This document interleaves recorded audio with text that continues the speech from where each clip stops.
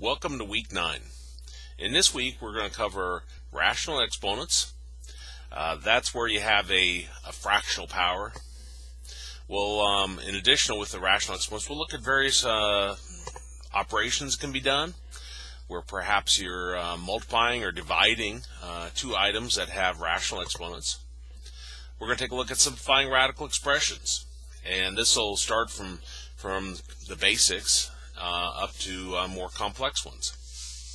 And then we'll finish up with addition, subtraction, and multiplication of radical expressions and all the different pieces that goes along with that. Have a great week.